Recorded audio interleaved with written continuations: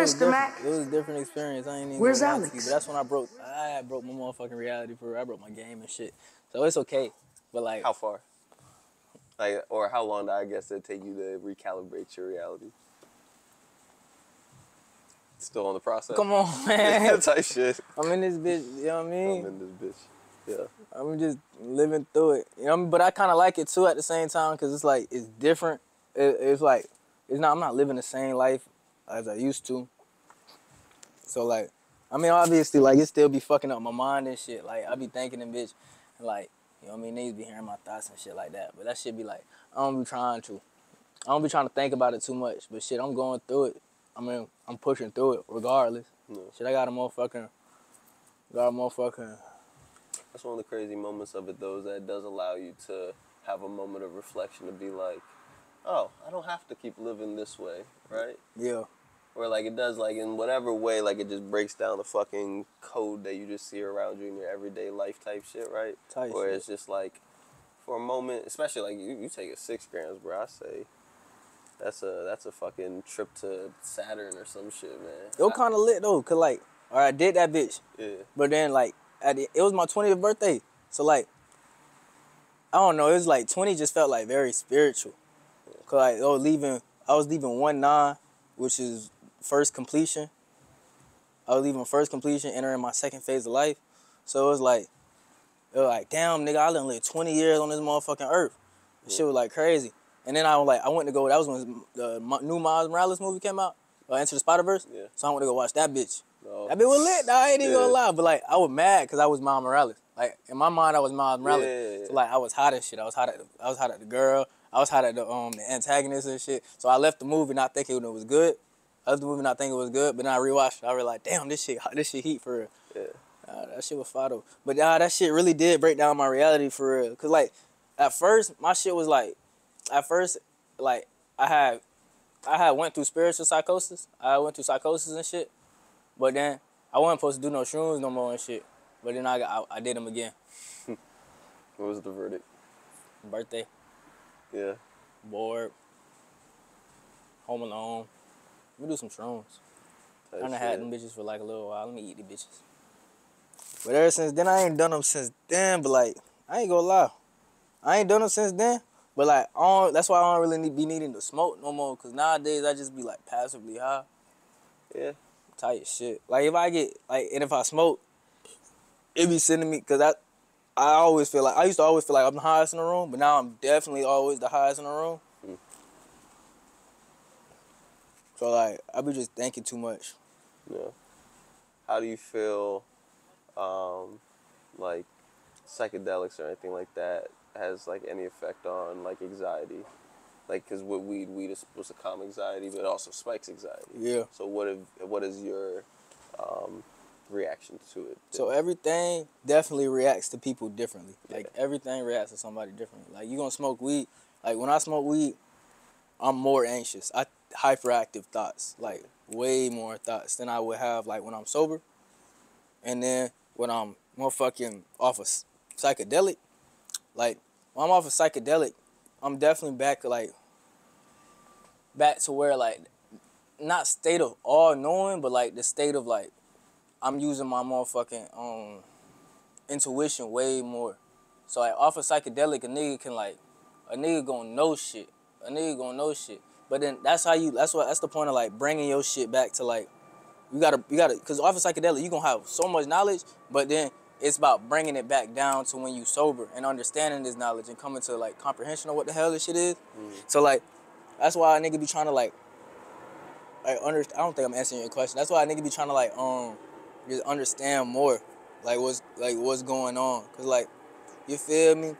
It be like, yeah, I get it. You're curious about it, and what I was asking was like, cause like you said, break your reality type shit. Like that I know for me, like when I had an experience like that, like ego death type shit, right, where it was like, it just like spiked my anxiety during the moment to such a high, and like it was because I saw a fucking Five Nights at Freddy poster. Oh yeah, that shit going, yeah. But like to me, it was like the door to the underrealm or something like that, you know, and like just in like whatever like deep meaning that it can like have and fester. But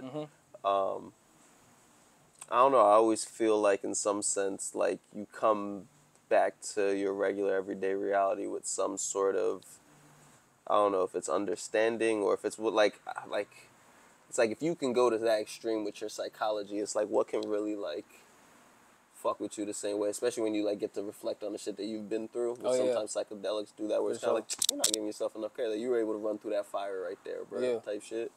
Whereas like, I don't know, what has your experience been with that? Would you say, or like, Yeah, psychedelics is definitely a good way to like verse your shadows. Like, like you know what I mean. Everybody got a shadow self. Everybody got a higher self. But like, psychedelics is definitely a way to like understand like who you are. Cause like you said, like a lot of people like you gonna go through some shit, but then you just gonna push through that shit like it's normal. But then like you gonna understand like, damn nigga, you really him. Like you really did this shit. You really fought that shit. You really went through this shit. Like you really stopped yourself from doing things like that. Like you really, you know what I mean? So like you gonna like really understand like who you are versus. That's why they illegal. Cause they don't want. If a whole society understood who the fuck they was, niggas would not be in this bitch working for the rest of their life. Niggas would be in this bitch motherfucking farming, regrouping shit, understanding like, okay, this is what the fuck we could really do. Like, this is what we could change. We could change the way of living and shit like that. But niggas don't, like, that's why they ban them bitches. Because niggas going through existential crises and understanding, like, damn, okay, we more than what the fuck this body entails. Like, nigga, I'm connected to this, I'm connected to that. That's why I have a motherfucking EP coming out. It's not an EP, it's a project. It's a collab project with my dog from Lake County, Florida, 352. It's a collab project with my dog, We Hate Ethan. I don't hate my nigga. I don't know why he named that shit. His name is named that, but you know what I mean? Yeah. It's a collab project. And it's called Connected to Everything, Attached to Nothing. And it's like, obviously, we all know that we connected to everything. And we all know who we are. But like, it's like, it's all this shit we eat, all this shit we consume, all this shit that block us off, that make you understand like, okay, we don't know who the fuck we are no more. And so now we just living, now we just humans. Stuck in a rat race, trying to run the same shit all day, every day, trying to make $1. What the fuck is $1, nigga? Right. Like it's a currency. $1, what the fuck is 50 cents? Like, for real though, it's just a currency that we give power to. We take the power away from the. Dang, what's up? Oh, Audi? Tell you. Can I let go of Yeah, he's chill. I don't think Frog's out here. much love to y'all? Nah, it's always everything. Shout out Atlantis. Oh yeah. Till next time, bro. The next time, Basil. Let's go. Let's see if I turn this a little bit. I felt like you were just a little bit out of frame. Yeah, I ain't even gonna edit this shit out neither. Fuck it. Fuck it. Do it live. But nah, this shit crazy. It's like, cause like yeah. Cause what the fuck is $1? You know what I mean? What the fuck is currency? It's just a means that we barter some sort of energy or value that is predetermined, and we just all agree.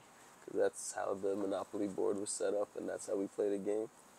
But I think at the same time, it makes life simpler and easier in a lot of ways, but I also think it distracts from true values. And I think most of the time it makes us distract that one of the truest value is just relationships, right? Mm-hmm. You don't gotta be best friends with every motherfucker you walk past, but there is value in having a network and having relations with people where it's like, damn, I might not have a horse, but I know somebody who has a horse, and I know that if I give him this amount of fucking corn or this amount of like energy of mine for his cause, that I can borrow that horse, bro. Yeah. And it's like, you know, that's just like a simple like transactional standpoint, but it's like, it's something deeper than transactional, I guess. Yeah. It's like, how I see it, I see it's like, niggas put so much value on currency that currency became like everything. That's all we live for. If we don't got enough money to pay our bills, then we not able to live. But and if we don't have any money, we can't go purchase food, or we can't eat. Like, we so dependent on a system versus being dependent on self, versus being dependent on each other, versus being dependent on that relationship that we could build with Billy or Bob across the street. You know what I mean? Billy O'Bob could be growing corn. My wife could be weaving baskets. He need baskets. I need corn. Let's, you know what I mean? Let's make this relationship work. You know what I mean? You your own person. I'm my own person. But shoot, I go outside. He give you this basket. You can give me some corn. We can work some things out and things of that nature.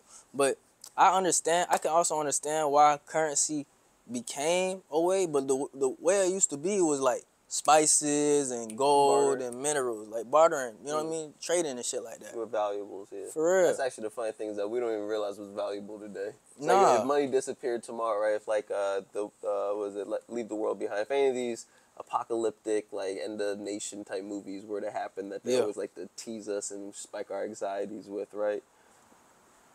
We wouldn't even know what we should keep and what we should trade, right? It's like the old saying, like throwing the baby out with the bathwater. Yeah. It's like, it's exactly like that. It's like spice and seasonings. It's like, I would maybe think like gold, like, you know, if I got something like that, but it's like, damn, I'm gonna be mad as hell if I just gotta be out here eating with some plain ass no spice. Yeah.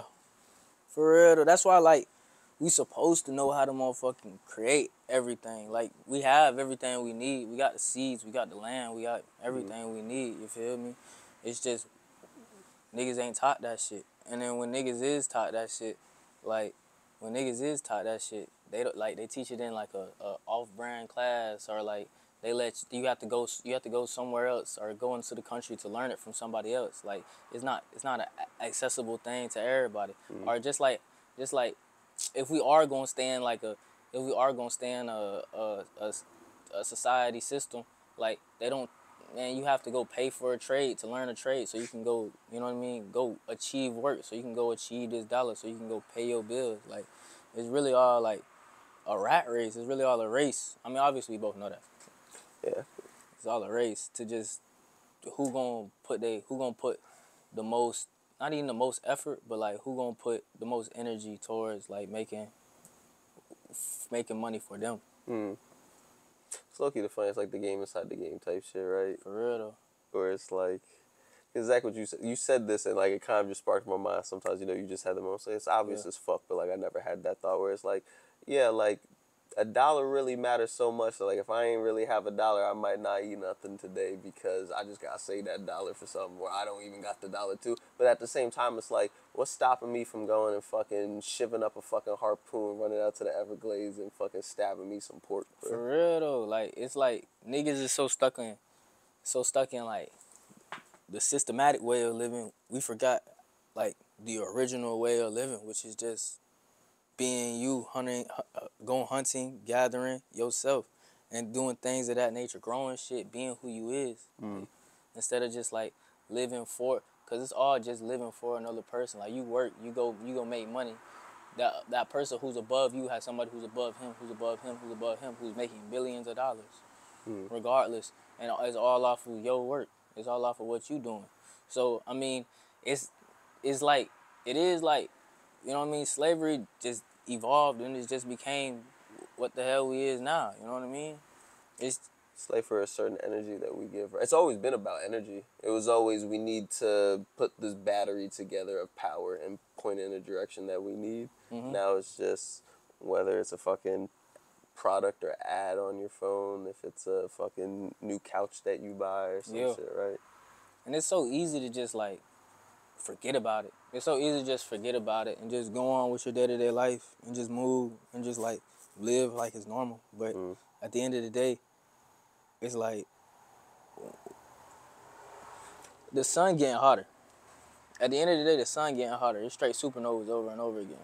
So it's like, regardless, if you can't take the sun, then you will be obsolete on the plane of existence. So like, if you can't take what gives us all life, it's gonna be obsolete for our plane of existence. So yeah, there might be some albinos underground, bro, in basements. Most definitely. I ain't gonna lie. Everything they put in these movies, like Journey to the Center of the Earth, like that. What was that movie you had said? The one apocalyptic movie. Oh, Leave the World Behind. All that shit that they put in these movies. Shout movies. out Obama. He wrote that shit. He wrote that bitch? He put some input on it. Damn. Type shit, right? It's like, damn. That's what crazy. does this mean? How am I supposed to dissect this? Yeah. Was it Barack Obama or was it Michelle? Barack. Damn. Big B. Damn. That's crazy. I ain't even gonna lie. I ain't know that. But Right. nah, they gonna put that bitch in. They gonna put that bitch in your face because they have to. They have to show you everything that you know you're supposed to do. They have to show you everything that you're supposed to know because, regardless, like imagine if power went out right now, everything down. We have a whole cyber attack on America. What are we doing? Realistically? Realistically, what's gonna happen? Shit, man. You gotta choose, are you a trusting person or are you a not trusting person? And then you need to realize if how many of those are like you are around you. Mm-hmm. So, like, you know, at that point, you have to decide, how do you even get resources? How do we split up resources? If we're all trusting, are we all believing that we're going to split the resources the equitable, right way or whatever? Tight shit. But then some people might sit there and be like, damn, that's just too complicated. I'm better off just being by myself then. Yeah. And then, yeah, like what's the old saying? Faster alone, further together. Where it's like, yeah, you might be faster, you might be able to get what you need done type shit, but it's also going to, like, potentially be a faster, like, existence. Yeah. Yeah, you eventually gonna die quick. Somebody gonna kill you. Somebody gonna see, because it's always envy regardless. Niggas gonna trade. Yeah, especially if the world goes to shit, bro. Yeah, niggas is definitely gonna You go got a on big some apocalyptic red apple shit. in your hand. For sure. That's enough. So, I mean, realistically, yeah. I mean, first thing you're gonna do is try to tool up, right? For sure. But that's what was happening, and that's why 2020 was such a problem. With this whole, like, Black Lives Matter was bigger than, like, what they made it seem. Like, Black Lives Matter was a scam, obviously, in the first place. Like, you know what the woman did with the Black Lives Matter shit? I was just talking about that shit with Mackeezus. That Yeah. shit, like, I don't know all the details of it, but just from what I know, it's like, wow. Yeah, she took all that money and spent money on spent all that money on herself. But like the original Black Lives Matter, I'm pretty sure it was made by 4 original black men and shit. But anyway, I'm getting off topic. The Black Lives Matter was supposed to, like, you seen all the, like, the riots, the apocalyptic shit, everything that was going on, like Hey, I saw the champs get fucking burned up. for sure, like all like, and that was like a flash to what could be, like a breakdown of the whole system. And then a rebuild of that bitch. But it's just...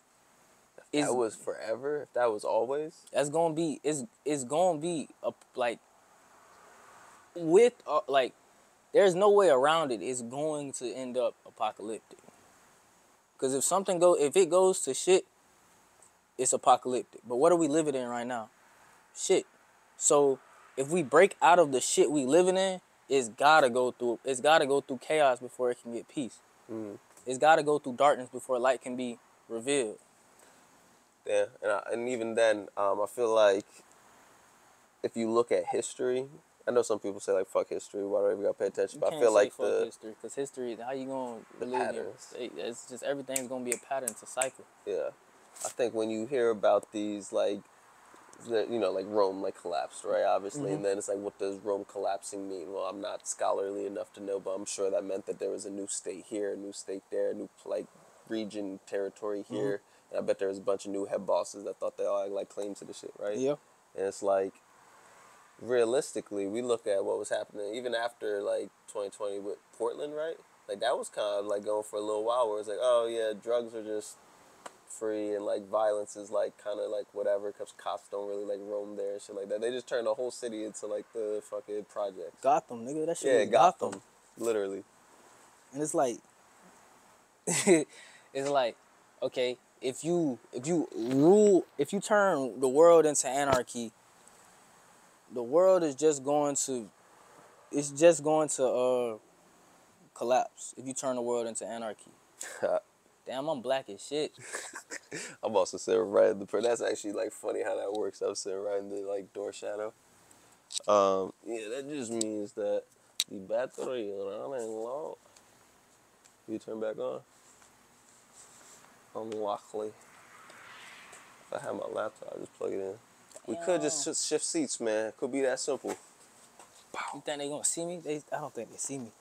Well, we can do, like, some sort of wrap-up. Yeah. Yeah, let's get with it. But, hell yeah, man. Like, you see the conversation. They don't want us to talk about these conversations, so you know what that means? We gotta have another conversation, man. Yeah, we do. Want to, like, introduce yourself officially to the people since we haven't done it? What's up, y'all boys? It's Hafise. Shoot. I appreciate Alex for having me out, man. Shout out Alex Mack. You already know what it is, man. I got a project with my dog. We hate Ethan. I don't hate my nigga, but I got a project with my dog. It's Hafise. We hate Ethan. It's called Connected to Everything, Attached to Nothing. And then after that, I got an EP coming out. Or I got a mixtape coming out called Agony. You know what I mean? That bitch gonna be turned up. I appreciate you having me, nigga. Alrighty, bro. Great conversation. For sure.